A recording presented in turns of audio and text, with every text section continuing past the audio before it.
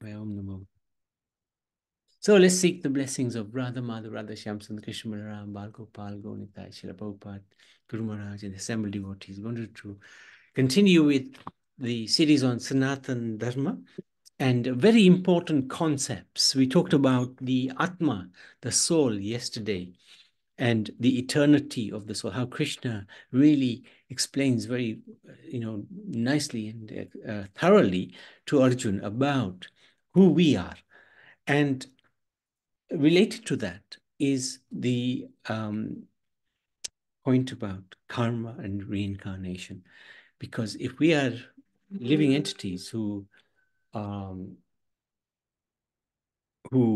live forever, but we are living in a world where nothing is forever, right? Everything changes. So how do we reconcile our position here with the eternity of the soul? So this is where karma and reincarnation are very important concepts to understand. And Hinduism or Sanatan Dharma is a very central part of Sanatan Dharma. So the nature of the soul we discussed yesterday is eternal, does not die, will not die. And I won't go into that because we just covered it yesterday. But we need to understand there are two types of bodies that the soul acquires in this material world. Right? And this is described in chapter 7, text number 4. There's the gross body, which is made up of earth, water, fire, air, and ether. So what is ether? The others are quite easy to understand. Ether is like the gray matter or the sky, for example. That element which cannot necessarily be seen, just like air, you can't see ether, but it exists as part of the gross body. So this gross body is just what it says, gross. It is not active. It's not alive. Earth, water, fire, air, ether is not alive. These are material elements. And this is what our body consists of. So our body is already dead, if you like. It's always been dead, always will be dead. But when the soul is in the body, it gives it life. It makes it appear to be alive. So this is important to understand that this body is never been alive. We're so attached to it, right? We're so attached to it. And we're thinking that this is who I am. But it's actually dead. It's always been dead, always will remain dead. It's just material elements. Mhm. And then there's a second type of body, the subtle body, which consists of three elements: mind, intelligence, and false ego. Now, what is the relationship between the two? Well, when the gross body is finished, the subtle body is never finished, not in this material world. Whilst we're in this world, the subtle body stays with the soul, carries the soul into the next body. So the mind, intelligence, and ego stay with the subtle body. Sorry, stay with the soul. The subtle body stays with the soul into the next life, into the next body. So this is quite interesting to understand. Where one does not get a gross body, for whatever reasons, maybe sudden death, accidental death, suicide, that gross body is not ready yet because of the sudden passing away of the person. So then the subtle body carries the soul, and that you will understand as a ghost, for example. Well, I didn't understand that, Prabhuji. The last Sorry? part. I didn't understand the last part, that when somebody dies by suicide or What premature. happens? The soul has left the body, but the subtle mind carries, the subtle body carries the soul. And that's why ghostly beings exist, right? It's the subtle body which is looking for a gross body to occupy. So often we see, like sometimes we see, somebody possessed. Uh, it's the subtle body is trying to take hold of that gross body, because the soul needs a gross body in order to function in this world. Subtle body is not enough. So that subtle body goes forcibly into a gross body, but that gross body has already got a living entity in it. So there's a competition, a battle within the gross body. So the person looks possessed because the subtle body is trying to take over that body. Does that make sense? Yeah. So a ghost has a subtle body, but not a gross body. Yeah, that's correct. So, but they appear in the form of like a cloudy appearance or something like that? Yes, that's right. That's right. Sometimes it may become visible, especially to those who are realized souls, like Bhaktivinoda Thakur. He could see the ghosts when they appeared. He was very, very renowned, like a realized soul. So yeah, you can feel the presence, because a subtle body, although not visible, it sometimes can cause disturbances, by taking over the gross body, or even outside of taking over any gross body, they may try to cause some, you know, just to let you know that they're there, for example, especially if somebody loved one is around. Then the subtle body may try to, communicate somehow. But it's very hard, because the person usually will not know of the existence of the subtle body, the ghost. So very, very tough, very How will hard. they find out? How will they get another their own gross body? Yeah, through the normal channels. So that it'll, the Yamadutas or the Vishnu Dutas will come. You probably the Yamadutas, because likely to be people who may not have been so pious in their life. So we can shorten our lives by performing a lot of sinful activities.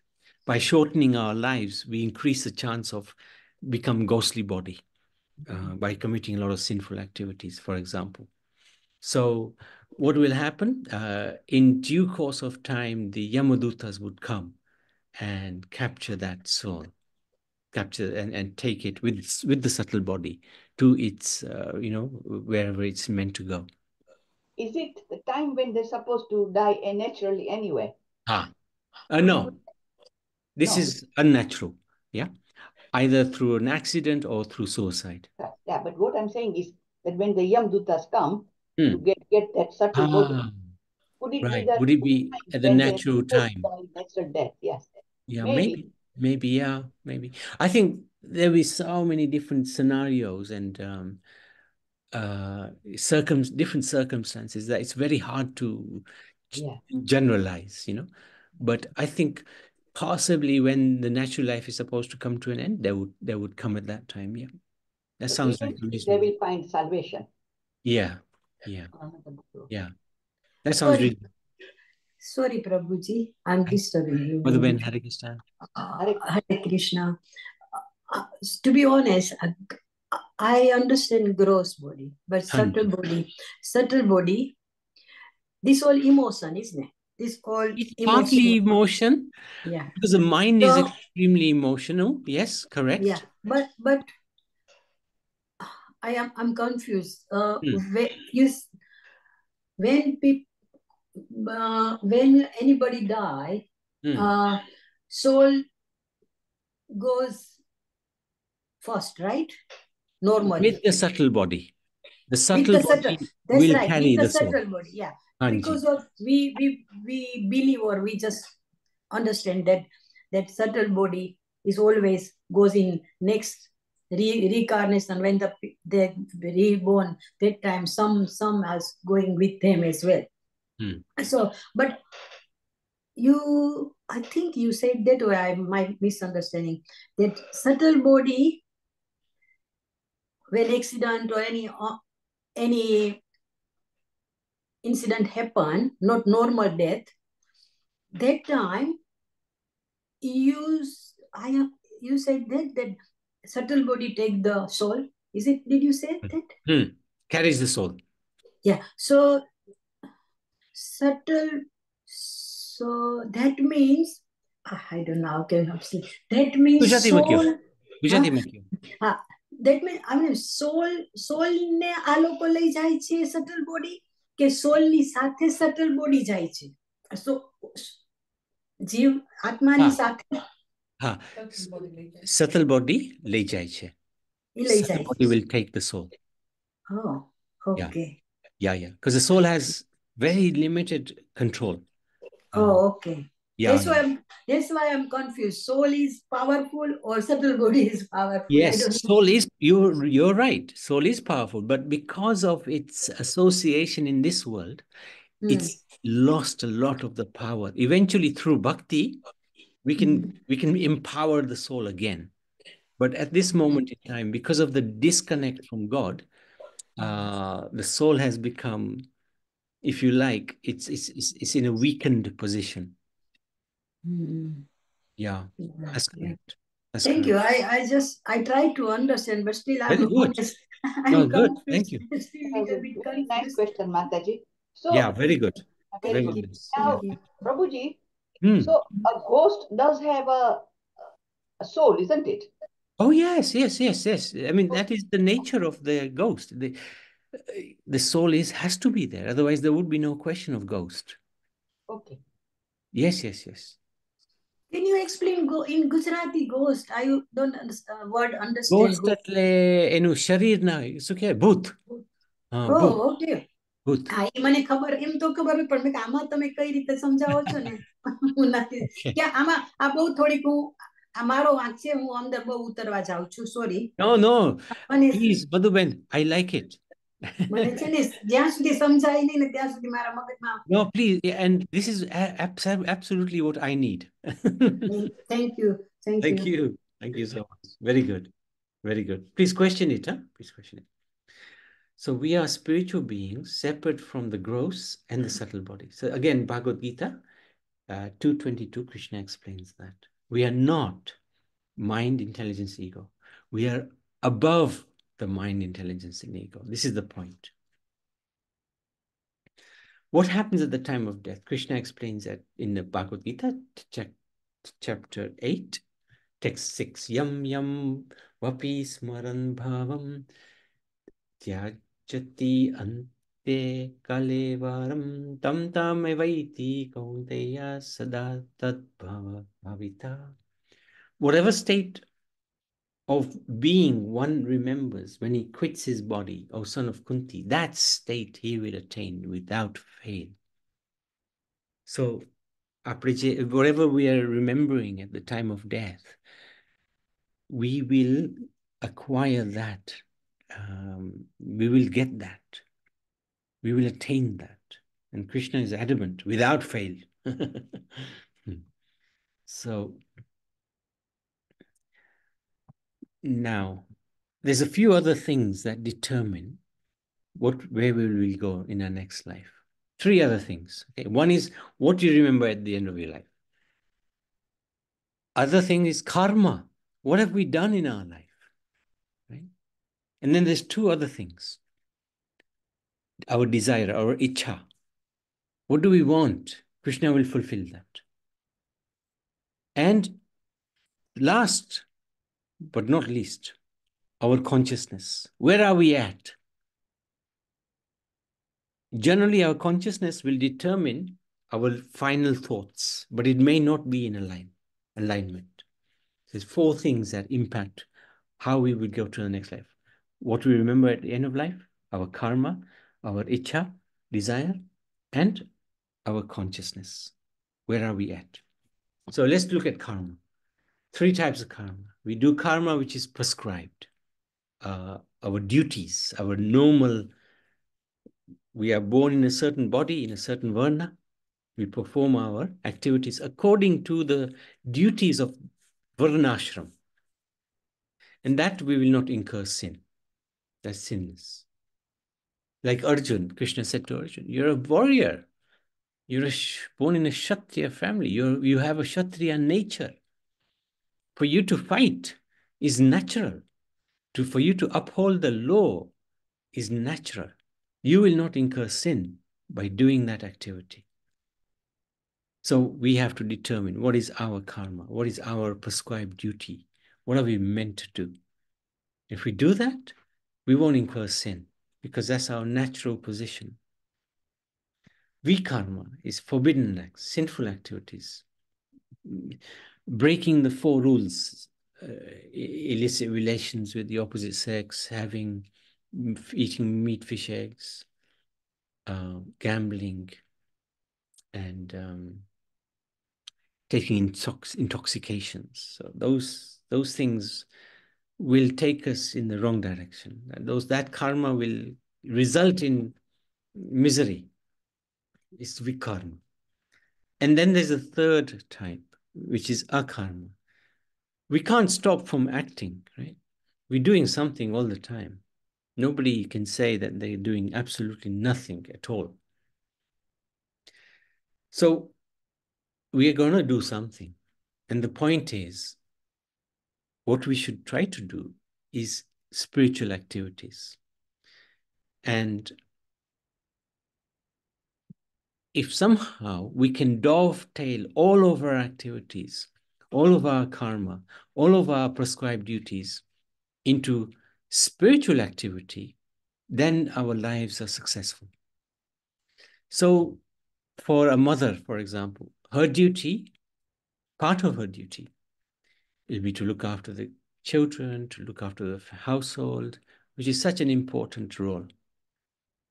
And cooking. There will be cooking. So cooking will be done. That's prescribed duty. But if that cooking is done in a way that it enhances, it is connected to God, we can make it bhakti. So for example, we cook and we eat. Something missing there. Very easy to make that a spiritual activity, cooking and eating. In between cooking, offering that food to the Lord, and then eating, we've converted a normal activity into a spiritual activity. And this is very, very powerful. Simply adding one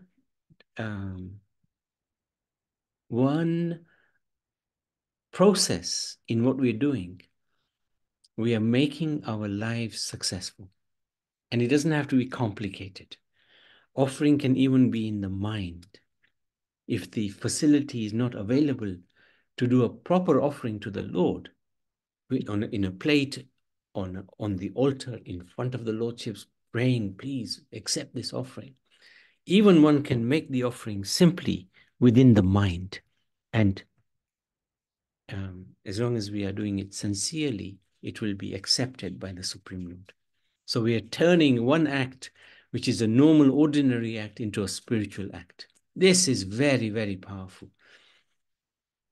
But Krishna also warns Arjuna, don't try to understand karma.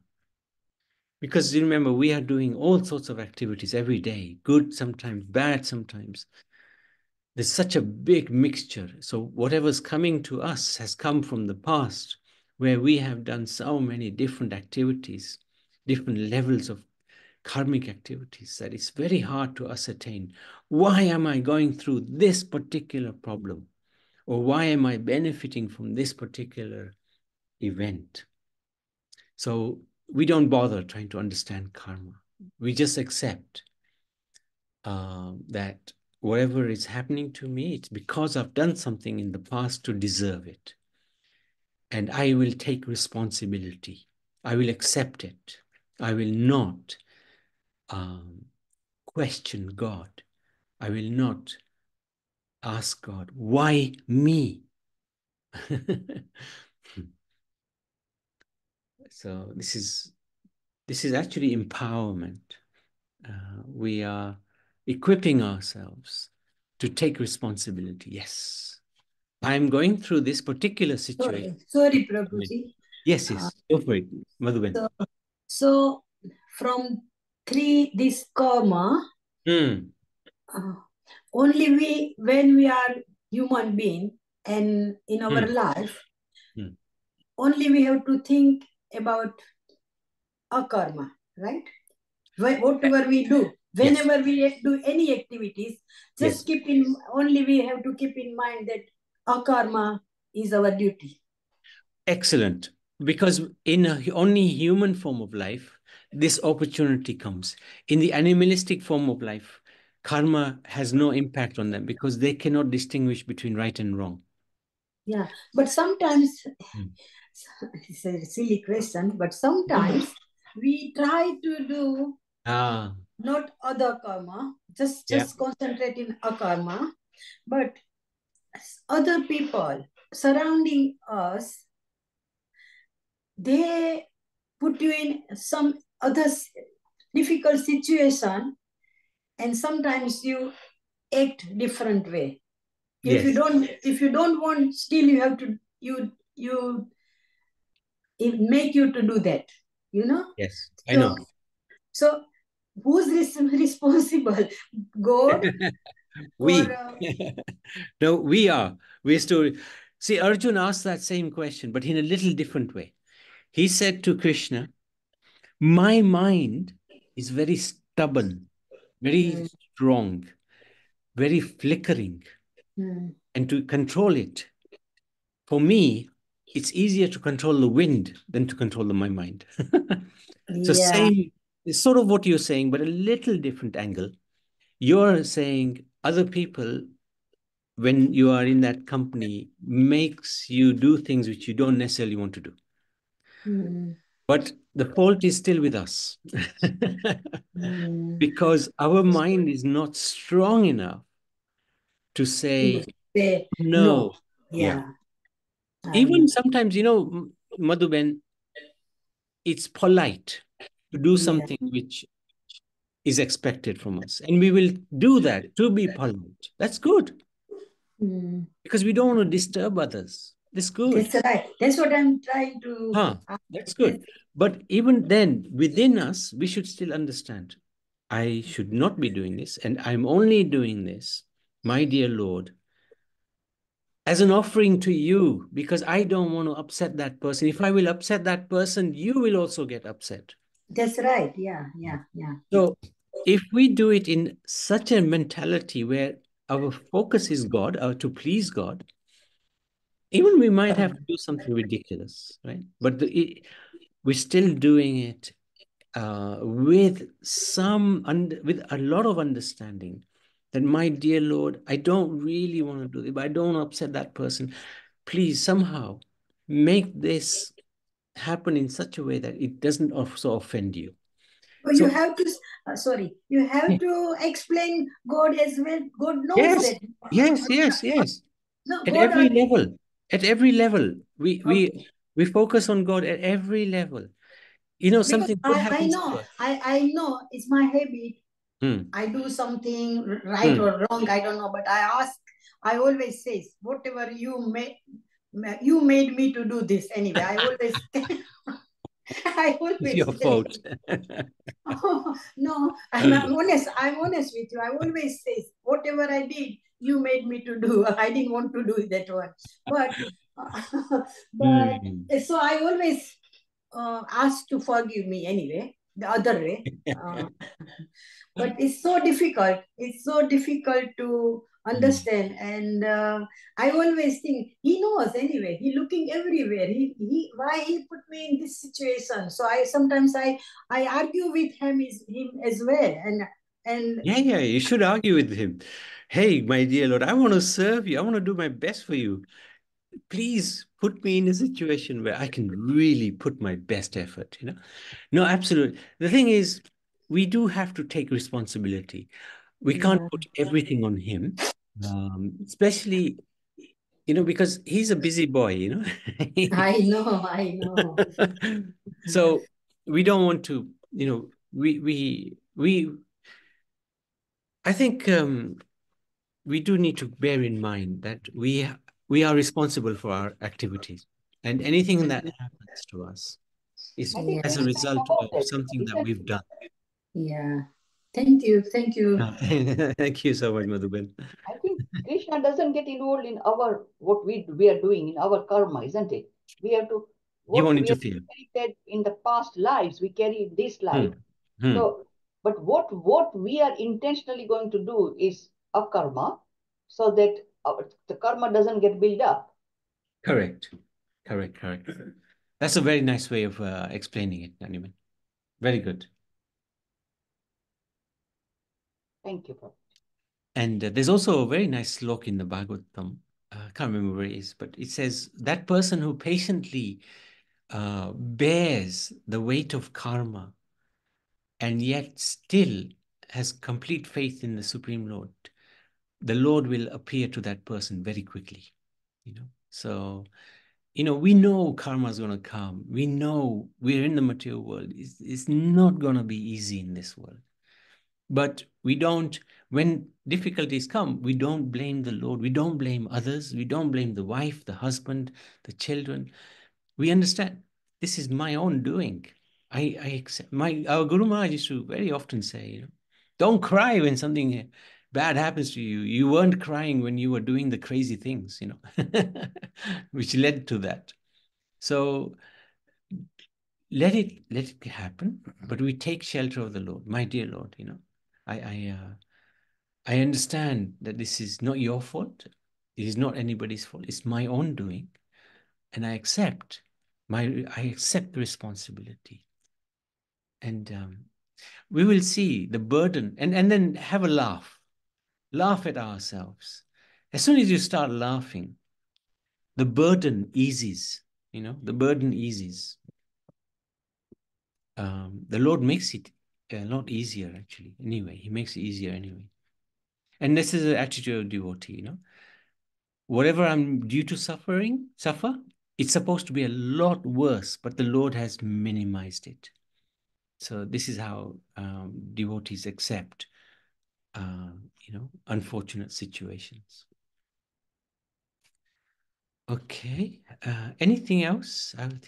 This is a really important topic actually to debate and talk about, because it's very practical, and we can actually put it in practice in our life and make a difference to our life. Just one point, Prabhuji. Hmm. When it's very easy to blame others, but it's very hard that you take your own responsibility. That Hmm. what I'm suffering is because of my own karma. Hmm. That is humanity. That is humility. It is. Accepting your own karma It as a is. result. And if you are going through any bad patch in your life, It is. Yes. You're right. it's very it's difficult. It's difficult. It Very is difficult. difficult. You're always blaming others.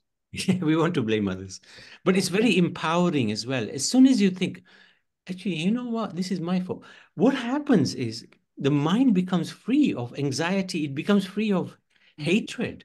Oh, it's my own fault. I can't blame Jayanti because of she didn't make me my masala chips. you know it's my fault. It's my own fault.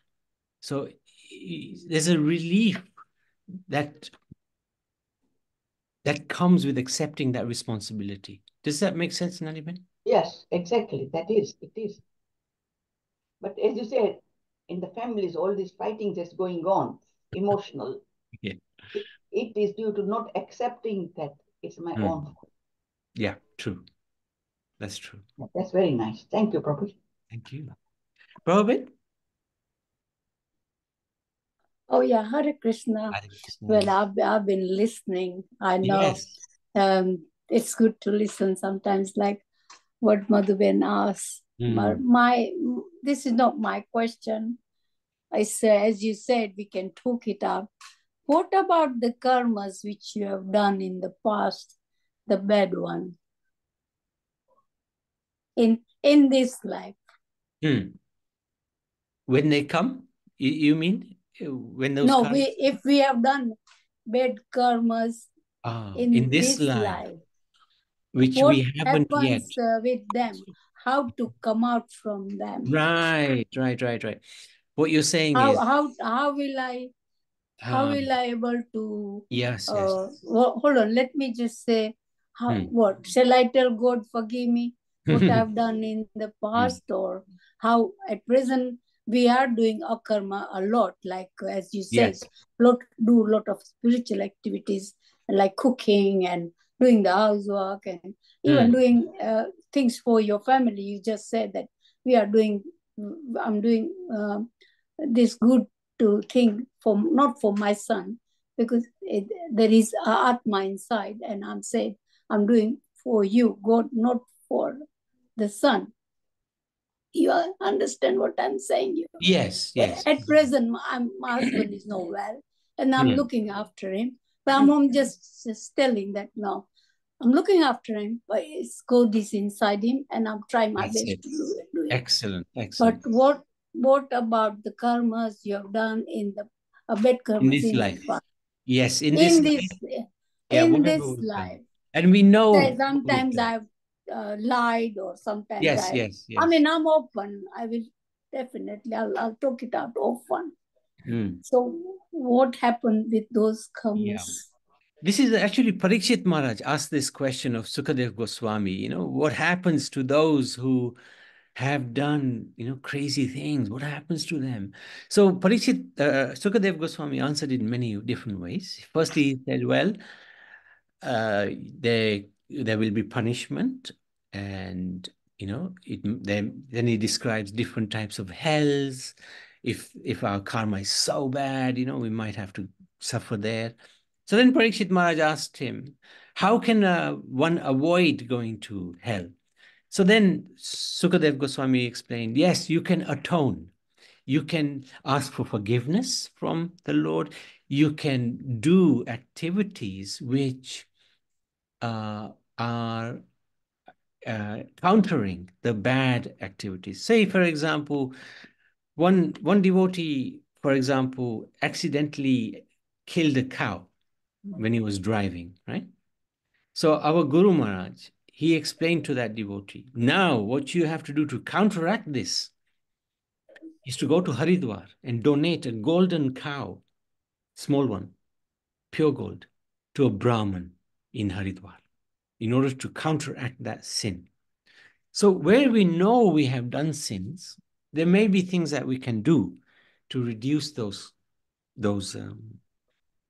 reduce the karmic reaction. But then Sukadev Goswami said to Parikshit Maharaj said to Sukadev Goswami, no, that's not good, because the sin is still in my heart. How do I get rid of my what is something in my heart which is causing me to do the bad karma? So then Sukadev Goswami answered, very good, very good. I've been waiting for you to ask me that. So he said, if we take to bhakti, if we take to chanting of the holy names sincerely, what that will do, it will take out the root cause of sin from our heart. So we will not sin again. And when we engage in bhakti, automatically the Lord takes charge of that person. And anything that happens to that person, because the Lord has taken charge, even if we think it's bad, actually it's good for that person because the Lord has taken charge. So this is the point, Prabhabin, that if we've done anything wrong, yes, we know what we've done wrong. Simply, we have to take shelter of the Lord. Take shelter of the Lord. And whatever He wants, we will accept. We will not argue with the Lord because we know He will only do something which is good for us. Does that make sense, Prabhavin? Yes, more. Thank you. Thank you. Thank you. No, thank you, Prabhavin. This is really important, actually. Thank you. Hare Krishna, everybody. Thank you so much, Prabhavin. But And Madhubin. Prabhuji, Yes, isn't Nariman. it that once we do any karma, it has to come back. We have already planted a seed. So Yes. it go through the process, isn't it? I know we have to take shelter of the Lord, which may have been somewhere, but anything that we do, we have planted a seed, it can fructify now or in the future. It will. It will fructify. It has to be, isn't it? Because It we has have to done fructify. good The Lord will not interfere, as you said, before. Yes, He true, will not true. interfere. But, this is the Lord. And the He's very Lord is so gracious, We don't even want him to interfere. This is my karma, my Lord. Let me go through it. It's okay. I still just make sure I don't forget you. Jamil. The Lord take Yeah. control. With Ajamil, Lord took control of him. But the thing is, what was I saying? Yes, our karma we will have to go through. But the devotee's mood is always, it should have been much worse. Yes. And the Lord has actually minimized it, even though I have not requested him to do so. Because the Lord, he is so, we are the most important thing to him.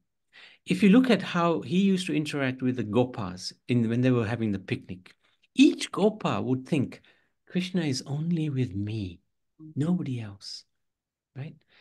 The Lord counts us so important. He will give us all of his importance. This is the magnanimity of the Lord. He's so magnificent. You will feel there's nobody else in this world except me and him at this moment in time. And of course, that's not true. There's so many other people. There's Radharani, but the Lord will make you feel that you are the only person who's important. And that's why when we take shelter of him, he just takes control of our life. And things may happen. Yes, it will happen. Karma will come. But that will only make us stronger towards our faith towards him, Thank you, Prabhuji. No, thank you. Thank you. It's really nice discussion. Thank you so much. Everyone, Madhuben, and Prabhaben, Naniben. Karuna, anything you'd like to share? Anything, Jayanti, you want to share? No, just that example of Ajamil,